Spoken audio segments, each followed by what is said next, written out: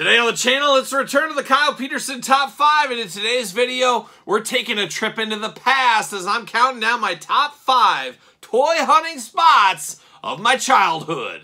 And the spirit of Ultimate Warrior will run forever!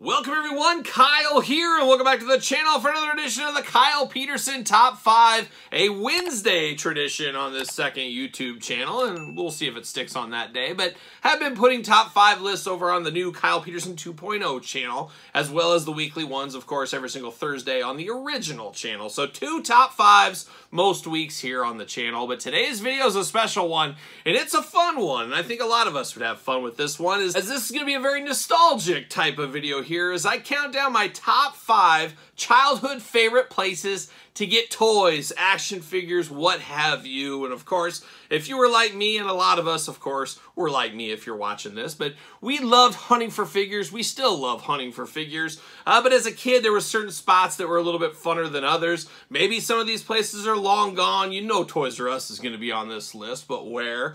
A lot of these are long gone, unfortunately, and this is the ones that I frequented as a kid growing up in the Midwest. Now, I know other places on the East Coast, you get like Ames and Hills, and these places I've never ventured into. So obviously, if I've never been there, they're not going to be on this list. But everybody had local stores, things like that, before the monopolies of the Walmarts, Targets really put their foot in and took hold of everything. Put the Toys R Us's out of the businesses, the KBs, Children's Palace, you name it, all those ones. But as I look back in my childhood and all the places I got to go to, these are the top 5. And of course, like any other top 5 list we do here on the channel, we're going to start at number 5, work our way to number 1, number 1 being my favorite of all time. Going to ask you to do the same thing. Put your list in the comments below. Put them in order. That's the hard part, but that's the fun part. So without further ado, let's check it out. Let's start it off at number 5.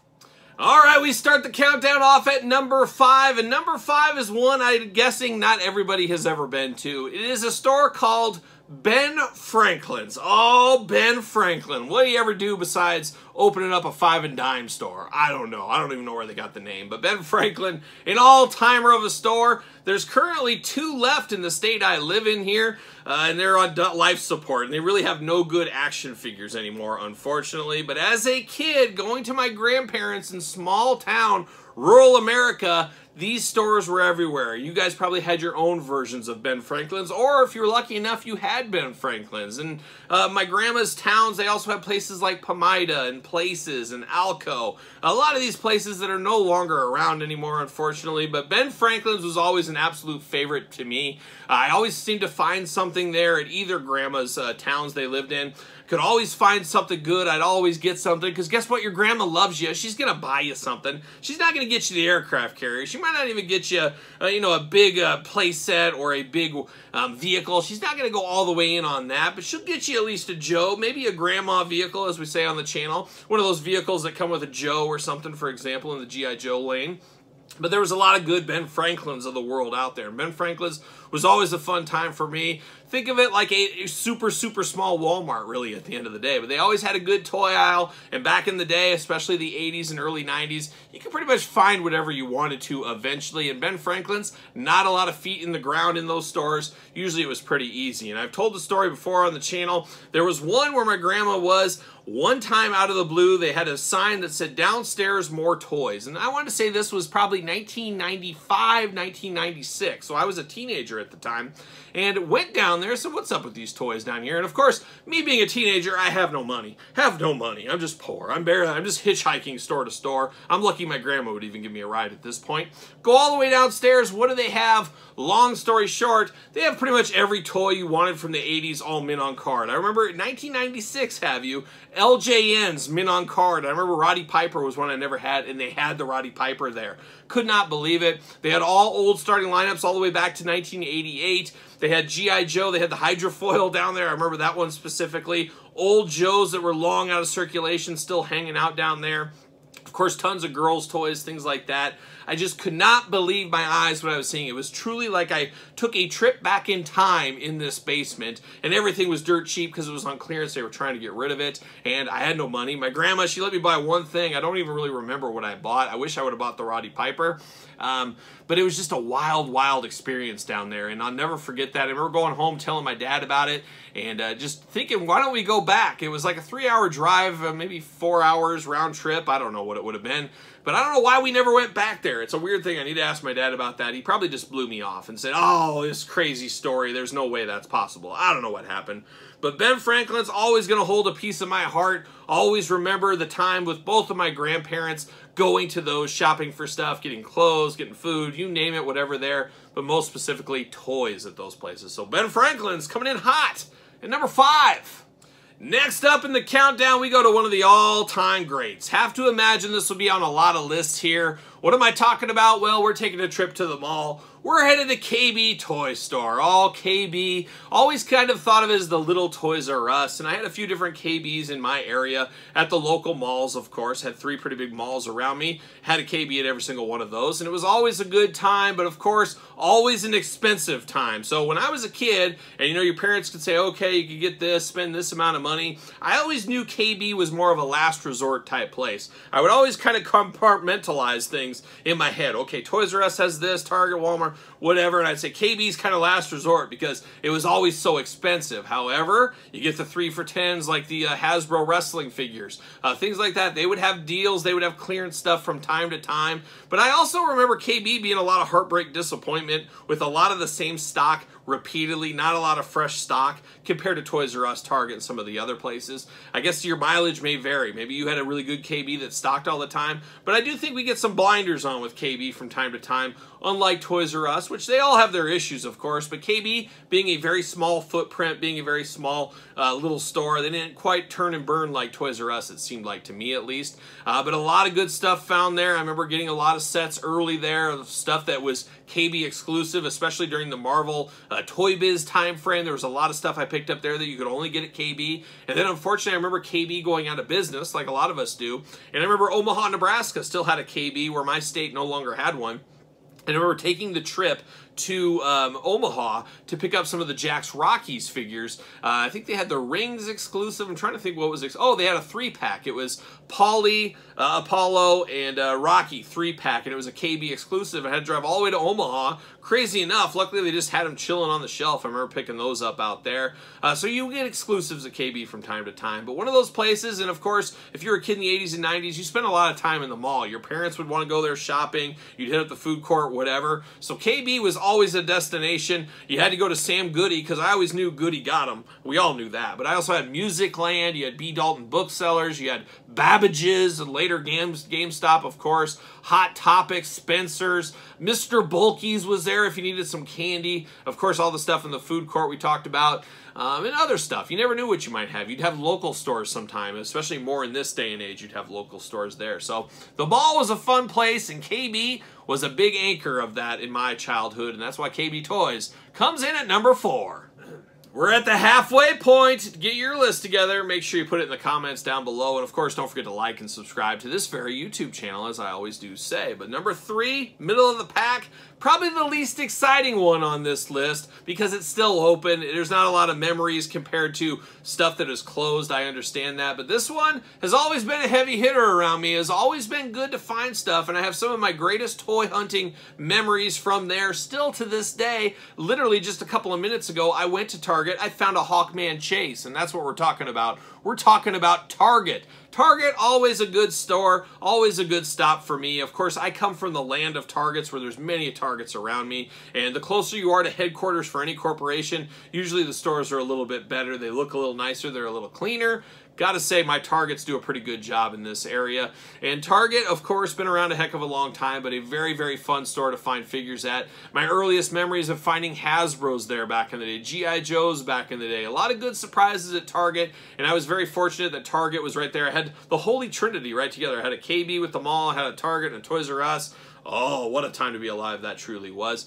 But Target, still to this day, always comes through for me. I usually find a lot of good stuff at Target. I have no real problems with Target. I like their distribution, like what they do. Liked them as a kid, I like them now. So coming in at number 3, Target stores. Dangerously close to the top spot. We're at number 2, and what's the number 2 store for me? Well, this is one of those ones that maybe you had, maybe you didn't. If you're a kid in the Midwest, for me, especially the northern Midwest, you knew all about Children's Palace. Oh, it truly was a palace, and a lot of the locations actually had like a castle out front. It looked like a true castle. And I'll never forget moving to Des Moines area as a little kid. Des Moines, Iowa. Oh, shout out Des Moines, Iowa. Moving there as a little kid, and we were in South Dakota at the time, and I remember my dad saying, Children's Palace is in Des Moines, you know, getting you excited about moving. And why wouldn't you be? A Children's Palace? Hey, sign me up. And I remember there was like a Cleaners or something, but it was like, looked like a castle. And I remember rolling into town, seeing, I'm like, that's got to be the Children's Palace. And I remember my dad having to tell me it was like a Cleaners or a boot shop or something like that. And I'm like,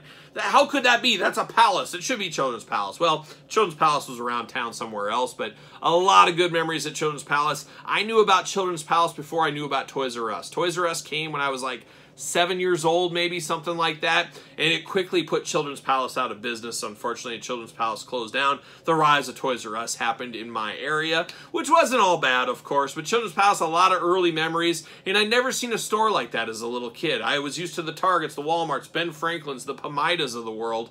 Walmart's an interesting one. Walmart didn't come to my area until the late 90s, if you can believe that, so it was a little weird. There was some rural ones that I'd go to when I went and visit my grandma, but that was the only Walmart experience I had, so Walmart's not on this list.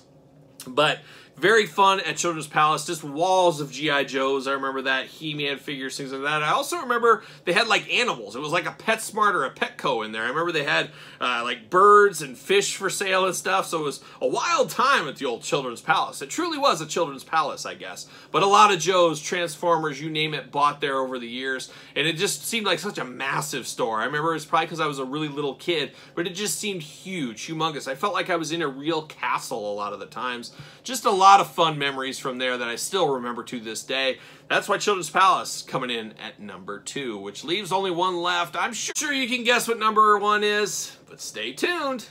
All right, we're at the number 1 spot. As I always say, put your list in the comments down below. And of course, don't forget to like this video. Don't forget to subscribe to both YouTube channels. We got videos every single day. You don't want to miss out. Make sure you subscribe. Hit the old notification bell while you're at it. But what is the number 1 store? Well, no surprise, and I'm sure it's on a lot of the list here. It is Toys R Us. When my Children's Palace closed, Toys R Us took over, and I was thankful to have multiple Toys R Us's in my town. So my dad and I, we hit those a lot. We'd go to one, and then if you found something you wanted at one, uh-oh, they got them in. We better go to the second store, and we would do that a lot. Of course, like I said, Children's Palace closed down. The natural progression, go to Toys R Us. We all had friends at Toys R Us. There was a really, really nice lady during the height of starting lineup madness. It was all these adult collectors that would be sprinting, waiting at the door. Then there was my dad and I. And you had little Kyle there. Just think of me, but really little, like 8 or 9, like my daughter Emma's size. And I would sprint, try to find these things and all that stuff. And I want to say her name was like Linda or something. I don't remember what her name was. My dad would know. My dad would know if he was here. We'll ask him next time he's on the channel. But she was always really, really nice to us. And she would kind of give us a heads up and maybe put some stuff away and say, hey, you might want to come at this time. And I think she thought of that because it was a father-son duo. It wasn't all these grown men by themselves. So she always kind of gave us the heads up on starting lineups and other stuff there. And I always thought that was a really cool thing. And that's one of the top memories I have from Toys R Us. But much like Children's Palace, much like the rest of these, finding so much stuff over the years. I remember Hasbro, seeing the Hasbro figures for the first time ever, the WWF Hasbro, just being shocked because there was no internet, anything like that. You walked in, you'd walk into Toys R Us, you'd go through kind of the corral, and you'd come out. Well, I remember they had a big display wall full of Hasbros, and I was all in on LJNs at the time, just not being able to believe my eyes, seeing all these new wrestling figures, really blowing little Kyle's mind at that time. And then many years later, you know, I was pretty much out of wrestling figures because I didn't jump into the Bendums, but then the Bone Crunchers came. And I remember seeing Series 1 Bone Crunchers, absolutely losing my mind. I can't believe there's new wrestling figures. They're like Hasbro LJNs combined in some ways, is what they felt like.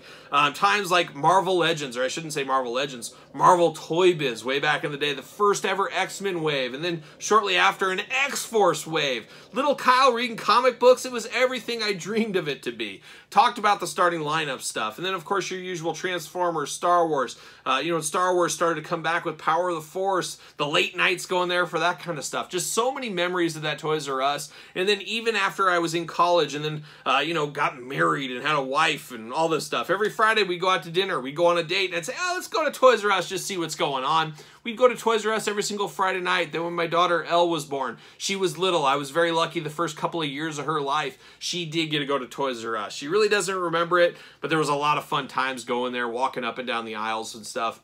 Something that's definitely missing here in America, because you Canadians up there, oh, shout out to Canada. One of these days, I'm going to make the journey up to Canada, and I'm going to go to one of these Toys R Us's. I always hear about it, oh, they don't have anything, all that kind of stuff. It's not necessarily about that. That would be great, but it's about just recapturing that magic walking in. It would just be such a mental trip for me to do it. Love to take the kids, and what I'm thinking about doing is getting the wife and kids and saying, hey, we're going to Canada, we're going on this vacation, we're going to do all this kind of stuff. We would get up there, of course, and, oh, there's a Toys R Us. That'd be like first stop over the border. We'd hit that up and say, oh my gosh, a Toys R Us, let's go through it. And then we'd go through, and then I'd say, well, I don't know about you guys, let's leave Canada, let's go back home. That's what we would do. So I don't know if I could get away with that, but I might try. Or maybe we go to more Toys R Us's, who knows. But one day I'd like to step foot in a Toys R Us again. And now, of course, there's been a lot of stuff in the news as of late, Toys R Us coming back. We'll see. Fool me once, you know how that saying goes. But apparently Dallas-Fort Worth Airport is going to get a Toys R Us in it for the holidays. Can't imagine it being very big, but I will be in that airport for work, so and during my layover flight, I'm hitting that Toys R Us, and I'll have my camera in tow, so we'll film it. We'll find out what all the Toys R Us fuss is about this holiday season. But that's it. That's the top 5 nostalgic toy stores from my childhood. Man, if I could just recapture that in a bottle. I still have a lot of fun out on the hunt, but nothing compares to that. I still try to chase that feeling every single time I do go to a store. But it is a lot of fun, a lot of good memories, and I'm sure you guys have some of those same memories as well. Make sure you put them in the comments down below. So there it is, my top 5 nostalgic toy stores as a kid. And like I said, put your list in the comments down below. Of course, don't forget to like this video, subscribe to the channel, hit the old notification bell. You don't want to miss a video. Check out the Patreon for early access to all the videos from both channels. Best way to support the channel as well. You can also support the channel at ProWrestlingTees.com. Search Kyle Peterson. Don't forget social media. SirPaul64 on the X, _Kyle_Peterson on Threads and on Instagram. So there it is for another top 5 list. I am Kyle. See you guys all real soon.